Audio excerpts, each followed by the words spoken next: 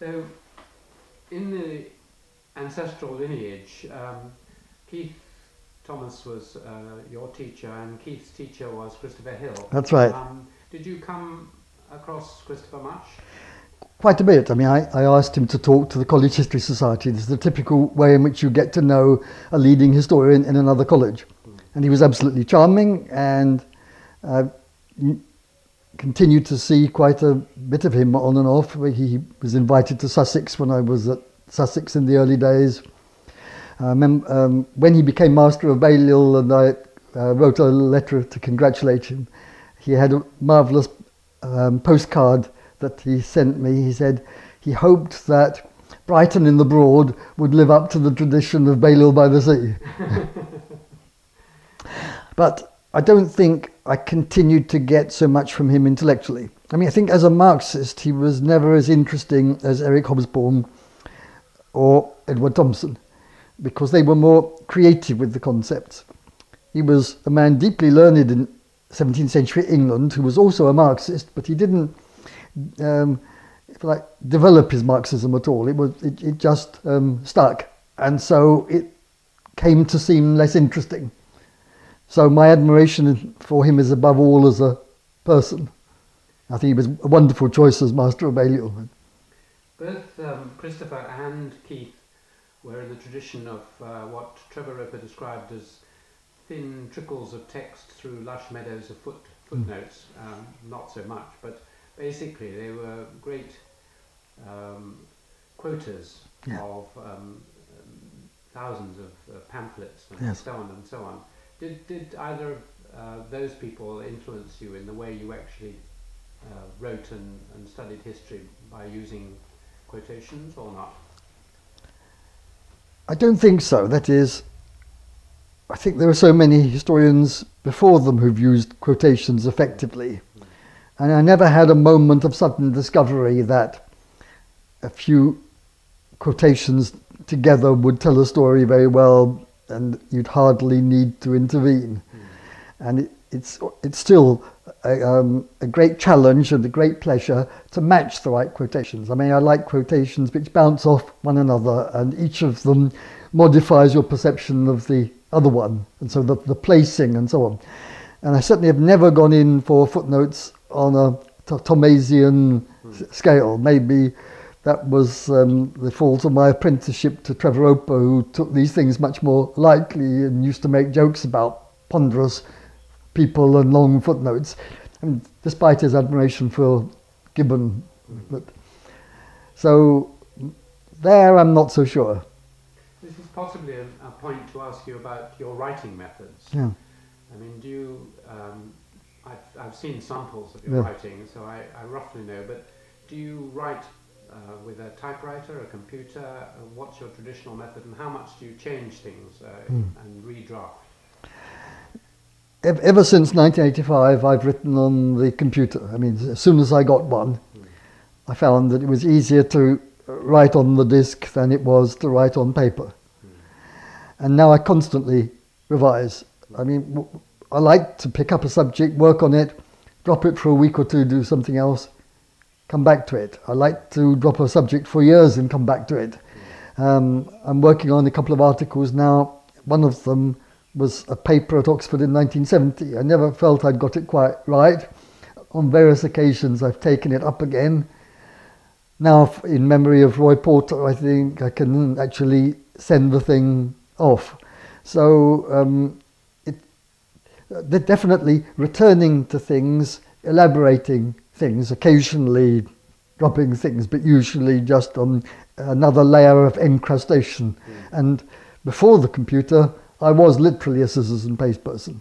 So I typed, I didn't write, I typed it. And then I didn't like it, but I thought some of it I could use again, so I cut it up, and really I did have a big glue pot. But the problem with scissors and paste, you may remember, is you get it on the desk, and then so you have the bits of paper sticking to the desk, sticking to one another, and so the move to metaphorical cut and paste has been a real liberation for me. And do you like writing? Do you enjoy it? Yes, especially any draft after the first. And I also and this goes back to school, sentences come in my head when I'm walking. And I always have to have a little notepad. It's very peculiar. Completely formed sentences emerge in the way that poems do for poets. Of course, I've got to write all the other sentences. But, so the great thing is read a book or be writing notes, do something intensely, then stop, go for a walk, and then the unconscious just does it and throws up the thing that, I don't know how long it would have taken me to find it, but I'm just given it. It's just great luck.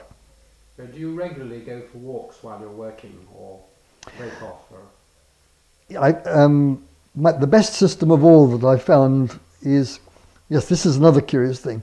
I think writing is a good start for research rather than the end product. Only when I start to write about something do I discover what I really need to know. So I say, write in the morning. That's thrown up a whole list of queries. Cambridge is wonderful for this. I walk to the university library. On walking to the university library, I stop 2 or 3 times because a sentence has come. In the library, I try to solve all the questions that came up in the morning. Next morning, insert these passages, rewrite, go on a bit, new questions, go back to the library the next afternoon. For me, it's an absolutely ideal system, with the most intense activity being the writing, and I'm freshest in the morning. And then I've got a bit more patience in the afternoon and don't to go through the books and let people tell me things in their own time, as authors will. And I don't work very much in the evening. It's funny, different people have very different rhythms. Yes, that's excellent, account. So the other person or school which you're very much associated with is the Annales School, right, in France. And how did you come in touch with them, and particularly with the work of Brodel? Definitely, while I was an undergraduate, I'd found Brodel's Méditerranée and read it and was already enthusiastic about it before I took schools.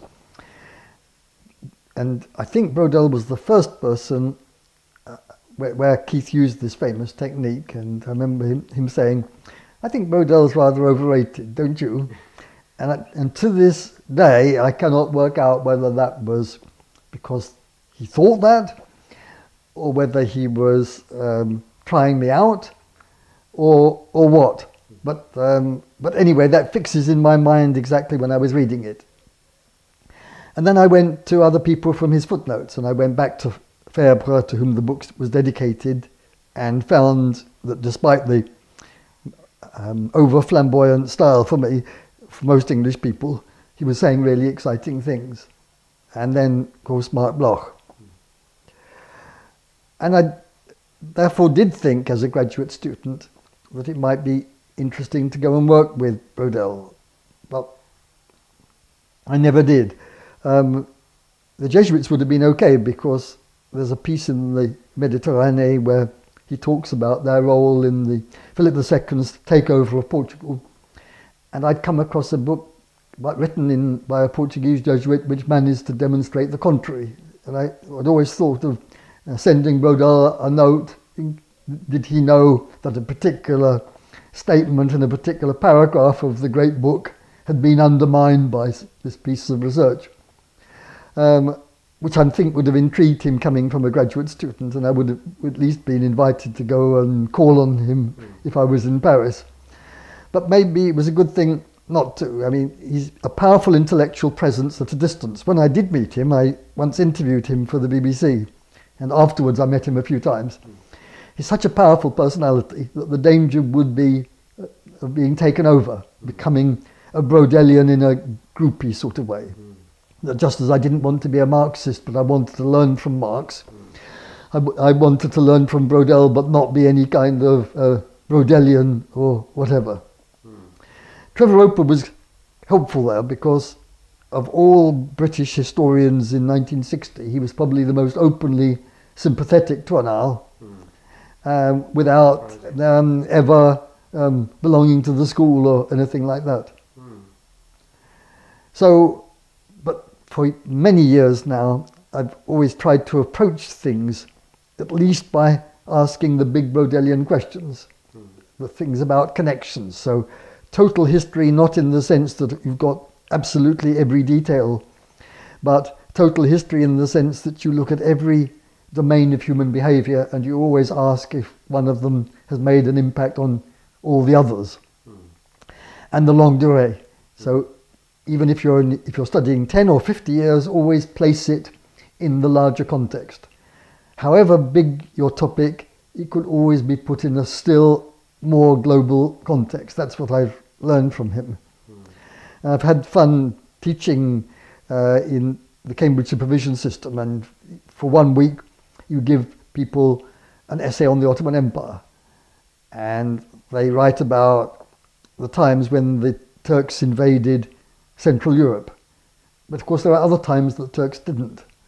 And then you ask them, have they any explanation of why there were moments when a particular sultan is trying to capture Vienna or Belgrade and other times not?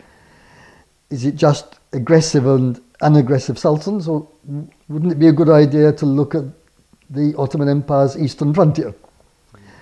And of course, we don't know so much about the history of Persia, but enough to know that sometimes the Turks were on the defensive.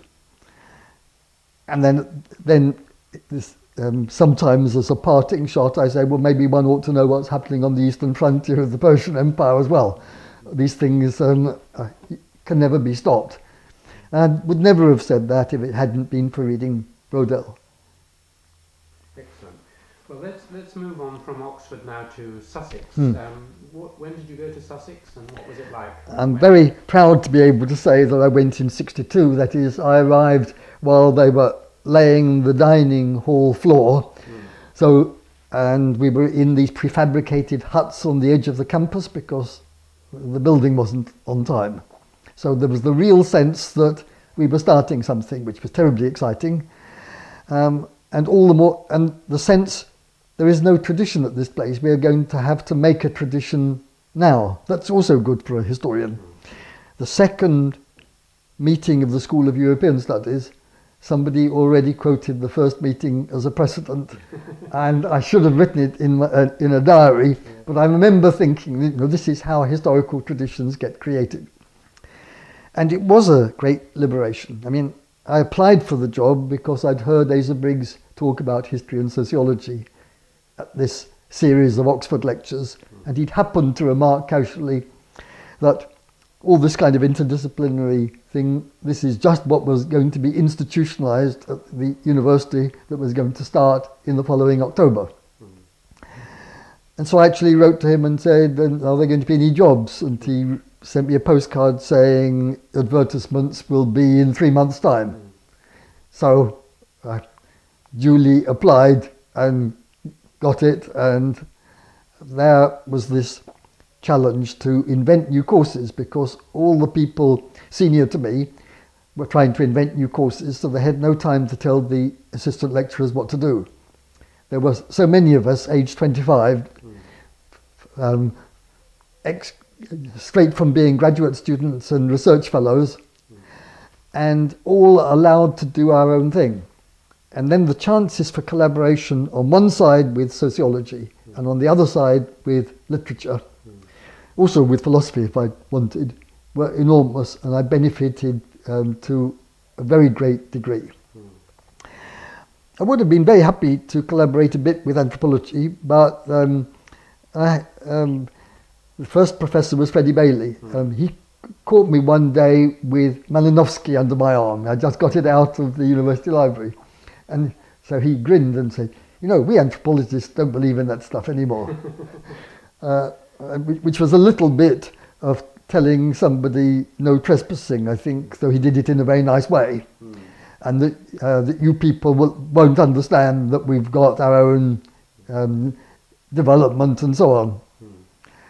Whereas sociology, which I think that is the tradition, sociology is more like a city maybe, and anthropology more like a village or a tribe. Sociologists thought I could just as well teach sociology as anybody else if I wanted. And Of course, Asa in particular, being a historian, thought that I could. Mm. And right from the first year, I was teaching a course in sociological theory. That's how I learned it, actually, week by week, reading the textbooks. And helped by the fact that Norman Birnbaum, in whose seminar I'd given this Oxford paper, he'd volunteered to write me an extra reference for the Sussex job, just to tell Asa that I'd given a paper about sociology. It might have been the reason. It must have been quite competitive, that job. I don't know who else was in for it. Maybe being given a fourth unsolicited reference was just the thing that made the difference.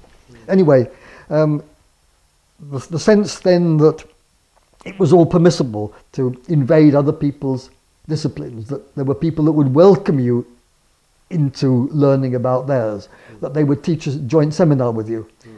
It was wonderful to have that support when I was branching out in these ways.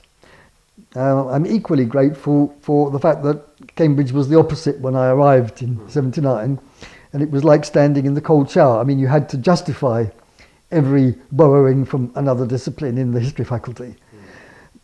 Because by that time I'd got the confidence, but maybe I was getting a little uncritical of it. And so to be forced to justify to these people why I'd spent all this time reading books on written by people in other disciplines, that was quite good as well. Were there any people in Cambridge, obviously Geoffrey Elton springs to mind, were there others who were forcing you to explain oh yes, yourself? Especially when I and Bob Scribner, who was a very close colleague for a few years while he was in Cambridge, we set up this course called Historical Anthropology. And of course it had to go to the faculty board. And the faculty board kept sending it back. They would find some very trivial reason for sending it back, but it was happening too often. So of course we smelt a rat, and because Derek Beales was opposed on principle to it. So one year when he wasn't in the chairman simply asked me to come to the meeting to explain what I wanted to do with this new paper. And then Derek didn't say anything. It would be too embarrassing to have a confrontation like that. And then the faculty board sent me such a funny note that it was fine to do this course, I quote, as long as there was no theory in it. So of course we said yes, and of course we took no notice, and it was a course that the students really loved, and it ran for 6 years, and I'm very happy that it went. So by the 80s, by that point in the 80s, although there was the opposition in the faculty, there were also other people who said, well, why don't you let them have a go? These are two trained historians, they're not going to be unhistorical. Maybe the students will find it fun. And those colleagues won. Well, the other cold shower which afflicted you when you came to Cambridge was Emmanuel College. Yes. Can you say something about that? That's right. And to be fair, it wasn't a colder shower than most colleges would have been, because it was and remains a very friendly place, but it was still a culture shock coming from Sussex, where everything was informal, and we had a kind of rather informal lifestyle. So much so, I'm not sure that I owned a tie in 1979. I know I'd got married in one, but I'm not sure whether I'd kept it, because I either wore open neck in the summer or polo neck in the winter. So I arrive in Emmanuel and I start dining, and I notice out of the corner of my eye that other people are wearing ties, but I don't object to other people wearing ties, so I thought no more about it. And to the credit of the college, nobody complains the whole term. And then there's this annual meeting of the parlour, which is a slightly larger group than the SCR. And they passed a resolution reaffirming the good old custom that gentlemen dining in the evening, brackets, clergy accepted, should wear ties. But we were all sent a copy of this. They didn't send anything specially to me. So I thought that was such a very gentle reminder that I was prepared to conform. Whereas if I'd been told you have to wear a tie, I might have reacted like Wittgenstein and given up dining, because he had this problem, I remember, with Trinity in the 1930s. But there were so many little customs that sometimes exasperating, but sometimes just fascinating. I started to take notes.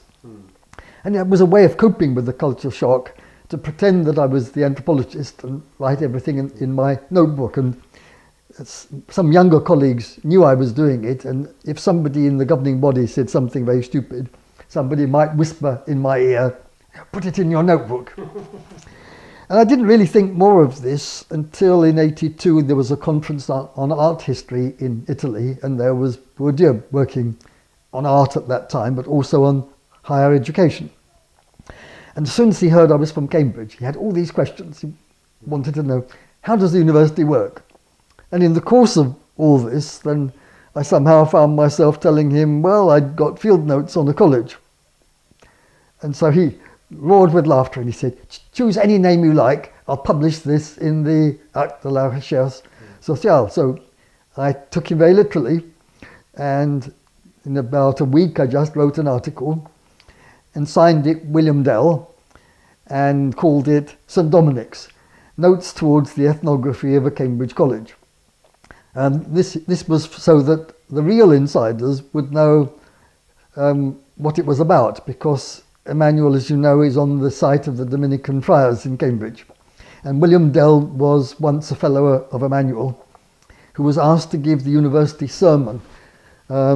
He was a hero of Christopher Hill's, actually, who wrote an article about him, because he gave the university sermon in front of the Vice-Chancellor in full regalia, against gowns, hoods, tippets, and such like anti-Christian forms and follies, also against the use of Latin in the university.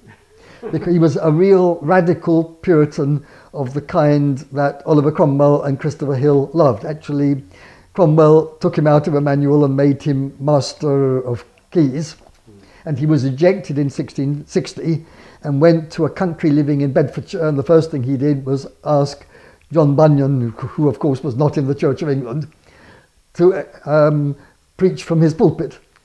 So right down to the end of his life, Dell liked doing unconventional things, so I thought that was a nice nom de plume. So there it is. It's had a great life as a samizdat, at least among graduate students. But Cambridge, like England in a sense, being so much a culture of the implicit, I cannot tell whether some of my Conservative colleagues know about this or not. I suppose I shall never know. You'll never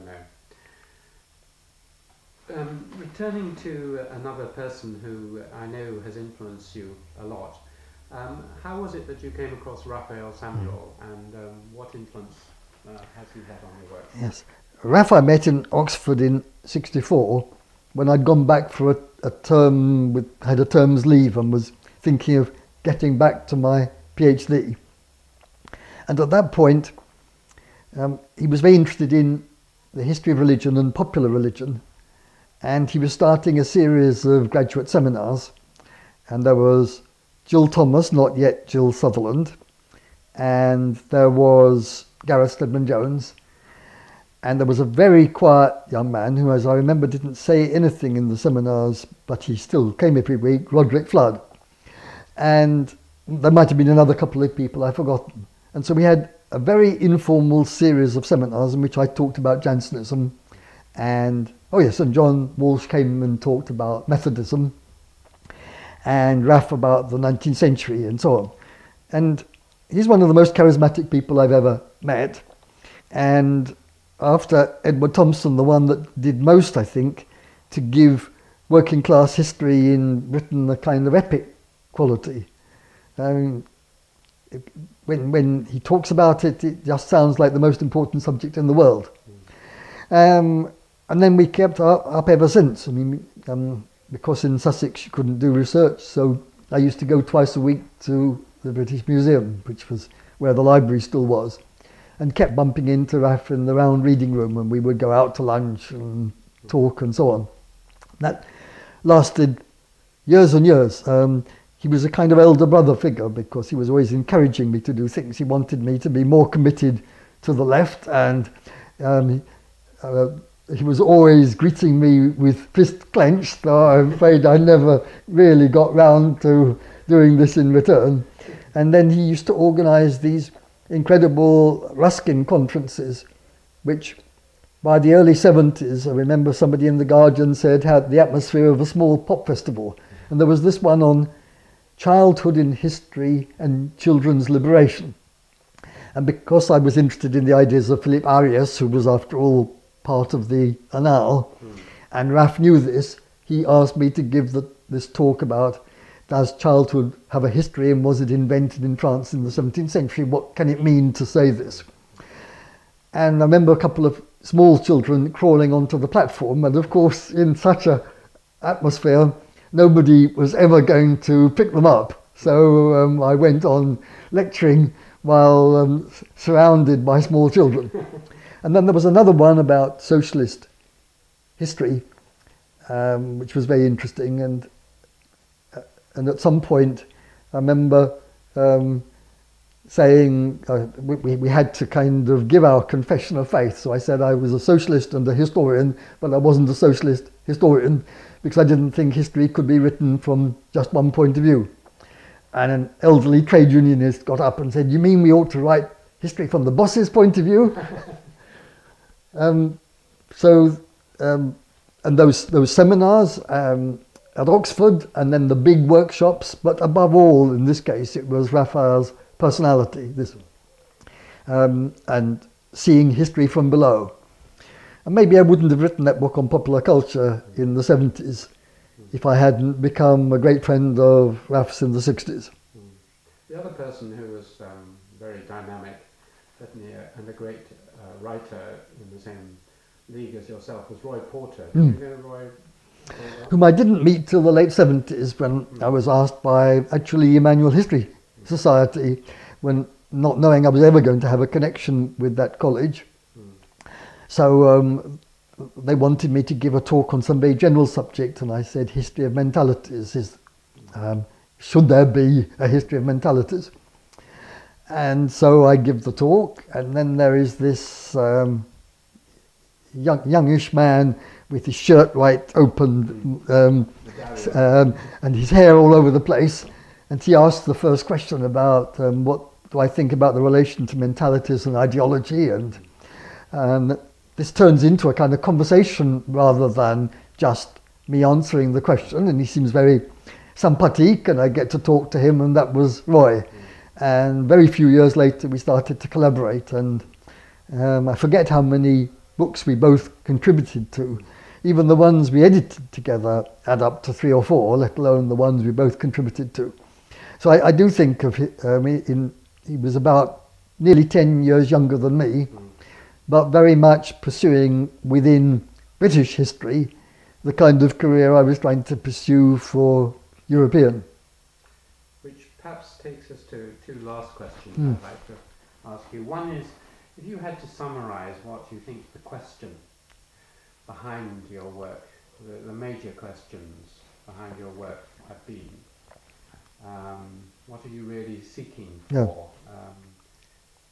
It's a very difficult to summarise it, but in 2 or 3 minutes, could you outline that? There are 2 very big problems I have been wrestling with all my life, and one is about how far there is a European history. That is, it's really how much there's a common culture for all those countries. And I mean, I never wanted to think of Europe as just Western Europe. And I suppose it's really for one psychoanalyst to answer this rather than oneself. But I've got to think of it as trying to bring my 2 pairs of grandparents together, since they come from the western and eastern edges of Europe. And so in some sense I do. And therefore to be a whole person I have to try to look at Europe as a whole. But then the other question that emerged relatively early for me was the history and theory one. What has surely, if sociologists, anthropologists, and later I started to think geographers and political scientists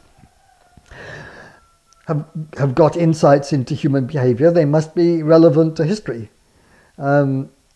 if they're true, we've got to use them. And maybe the best way of testing them is going to be to try to use them in history, because almost all the social science concepts are coined in a context which is that of the present, somewhere or other. So if you take them back a couple of centuries, you're always asking, is this a key that only fits one particular lock, or is it some kind of master key that might open more locks? So I do think that historians have got quite a useful function, even though we steal so many concepts from our colleagues in the social sciences. We give them so very few concepts in return. The one thing that we can do is always this testing in a new set of circumstances, which is quite a harsh but quite a valuable test for any concept to go through. So I suppose those are the two big things which I've been trying to do through doing smaller things all my working life. Lovely. And the last question is really, recently you've married a Brazilian. If you sit back, I just wondered whether you wanted to say anything about Maria and about Brazil, which you're going off to after you retire. It's hard to make it a short question. I suppose, again, trying to stand outside and look at myself from outside. I've always been drawn to Latin cultures. I was very excited to start working on Italy by doing an Italian Renaissance special subject when I was an undergraduate. I mean, I took to the country instantly, and then to Spain. And then when somebody arrived in my college to invite me to lecture in Brazil, I both found that individual captivating and was deeply attracted by the idea of getting to know Brazil. And that was Maria Lucia, whom I happened to meet on Emmanuel soil because she came with this message, would I give a course of lectures in São Paulo. And so discovering her and discovering São Paulo and discovering Brazil have all got mixed up together. It's an unending thing, this discovery. And I remember trying to see Brazil as a kind of Italy. I mean, an enormous and even more chaotic sort of Italy, and seeing that in some ways this didn't work. And then, of course, discovering that Maria Lucia's family is about as culturally mixed as mine, because she's Spanish on one side, Italian on the other, yet speaks Portuguese, which is very typical Brazilian sort of thing. So between us, we are quite a mixture. I mean, so her parents were migrants, my grandparents were migrants. And in Brazil, they take it for granted that everybody's a migrant. And the first question they ask you where you're from, then if you say Britain, and they say, and where's your family from? Absolute assumption that it's going to be somewhere else. I find this very refreshing. And thanks to Singapore and thanks to Italy, I was already adjusted to the idea that the apparent rules may not be the real rules, or as Brazilians love to put it, the distance between the legal country, the país legal, and the real place, the país real, it can be quite a big distance. Well, I think on that nice Brazilian note, we sadly ought to end, but I want to thank you very much indeed, Peter. Yeah. Interviewing you, I almost felt I was at times interviewing myself. Many of the things right. Our experiences and interests and ways of looking at things are so very similar. It was a particular pleasure. So thank you very much indeed. Well, thank you for giving me the chance.